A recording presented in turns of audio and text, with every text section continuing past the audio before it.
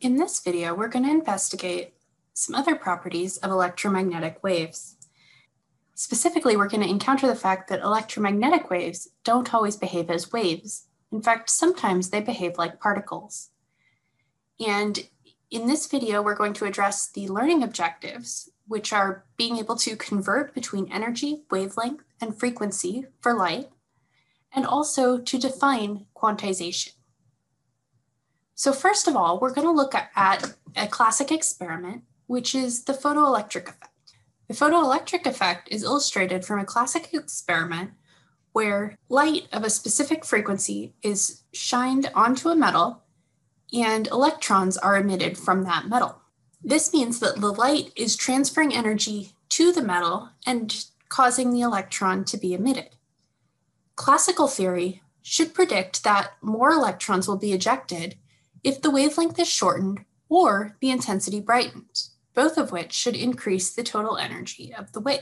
We're actually going to take a look at this experiment through a simulation.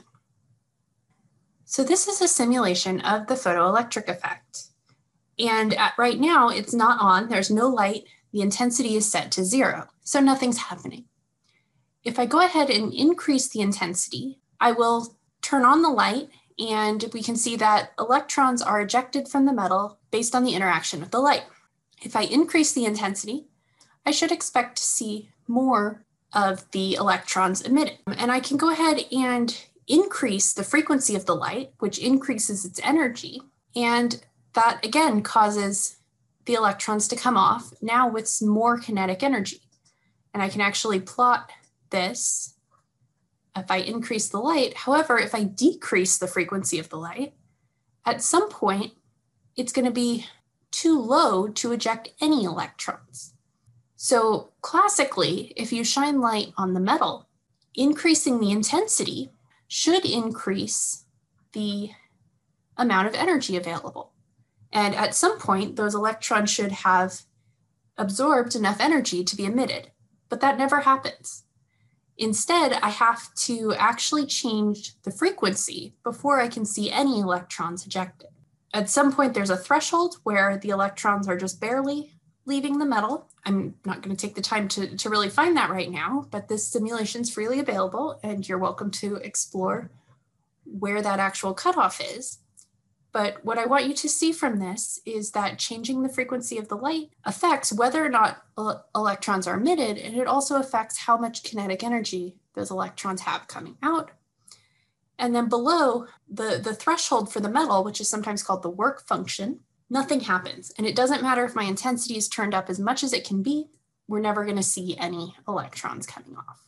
So what's happening in this simulation is that light is being delivered to the metal in chunks. It's not being delivered as a continuous stream of energy. If it was a continuous stream, increasing the intensity should eventually add enough energy to the system that those electrons would be emitted. But as I mentioned, that's not the case, which means the light that is being absorbed by the metal is being absorbed in chunks. And those chunks we call photons for light. And more generally, they're quanta. It's a certain set amount of energy that is transferred. And it turns out that the energy of the photon of light depends only on its frequency. There's no dependence on the intensity or the amplitude of the light. The only dependence is on the frequency. And we could also change that frequency into a wavelength because, as we discussed in the previous video, the frequency and wavelength are inversely related through the speed of light as the constant. It turns out that the relationship of energy to frequency is through a constant, which is Planck's constant. So this is given down at the bottom here. This is a constant you can look up in any table that includes physical constants because it appears in a lot of different areas of chemistry. So the key takeaway from this experiment is that waves actually behave like particles. They don't just behave like waves, they also have this particle-like behavior. The idea that only certain values are allowed is the idea of quantization. So certain properties, such as energies, there are some others as well, which we'll probably encounter at least briefly, that only occur in specific set amounts. So you can think of this as sort of the difference between a continuous function, where you can have any value along the y-axis, or a quantized function, where it has to jump from value to value. And if your required jumps are small enough, it's going to appear basically continuous. So in some limit, quantization is no longer important to consider, and we can treat things with classical physics. But at the really small scale, such as we encounter in chemistry with atoms and molecules, this becomes a very important phenomenon. And understanding quantization is really fundamental to understanding atomic behavior and properties. Just to give you a better sense of what quantization really means, we can think about a couple of macroscopic examples.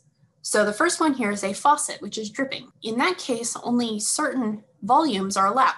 You're not going to see sort of a continuous amount of water if it's just drips. However, if you increase that flow, eventually it becomes continuous. So that's sort of showing that the transition between the quantized state, where you have discrete drops, to the classical state, or the continuous state. Another illustration is the difference between a ramp and stairs. On a ramp, you can have any value of basically height above the ground, whereas on stairs, you're only going to be able to take them in discrete chunks. So before we wrap up this video, let's take a look at a practice calculation. And what we want to go ahead and do is apply this energy expression for the frequency and wavelength of light. At this point, I would recommend that you pause the video and try the calculations on your own before checking the solutions. Assuming you've taken a few minutes to work through this, let's go ahead and take a look at the results. So to calculate the energy of light with a wavelength of 4.7 times 10 to the negative 8th meters, I want to use the fact that the energy is equal to hc over lambda. H and c are both constants. H is 6.626 times 10 to the minus 34th joules, which is a unit of energy, times seconds. C is the speed of light, which is 3.0 times 10 to the 8th meters per second. It's a speed or a velocity. And the wavelength is given as 4.7 times 10 to the negative 8th meters. If I plug this into my calculator, I end up with 4.23 or 4.22, which I'm going to round to two significant figures as 4.2 times 10 to the minus 18. And the units that I have here are joules, because everything else in this expression should cancel. So the seconds cancel, the meters on top and bottom will cancel, and again, all I'm left with is the joules. So the frequency of the light I can relate to the energy, or I could relate back to the wavelength, because we also saw in the last video that the wavelength and the frequency are related through the speed of light. But since I just calculated the energy, I'm going to go ahead and use that. So I have the energy is equal to h times the frequency, or the frequency is just the energy divided by h. And so if I go ahead and plug in my numbers, I have 4.2 times 10 to the minus 18 as the energy. And Planck's constant is again 6.626 times 10 to the minus 34 joules times seconds. So my units here will be in inverse seconds, or 1 over seconds, which was the frequency that we used. So if I again plug this into my calculator, I end up getting that this is 6.38, which rounds to 6.4, times 10 to the 15th, 1 over seconds, or this is going to be the same as inverse seconds, or hertz. The final question asks which region of the electromagnetic spectrum this light is going to belong to. In order to answer this question, I would need to look at a table that correlates the frequency or energy with the type of light on the electromagnetic spectrum. 10 to the minus 8 meters, 10 to the 15 hertz as the frequency, and 10 to the negative 18 as the joules, all lead me to the ultraviolet region of the spectrum. So now whichever quantity I look at, whether that's the wavelength, the energy, or the frequency, should lead me to the ultraviolet region of the spectrum. And one thing that could be helpful as far as keeping track of where you are in the spectrum is to learn the region for visible light, which is typically from about 400 to 750 nanometers. And so if the wavelength is shorter than that, it should be higher energy than visible light. If it's longer, it should be lower energy. And so here with 4.7 times 10 to the negative 8 meters, there are 10 to the 9 nanometers in 1 meter. And so I should end up with this light being about 47 nanometers, which is smaller than the range of the visible light. So we would expect it to be higher energy than the visible light. That's all for this video. I hope you learned something about calculating the energy of electromagnetic radiation and also about quantization.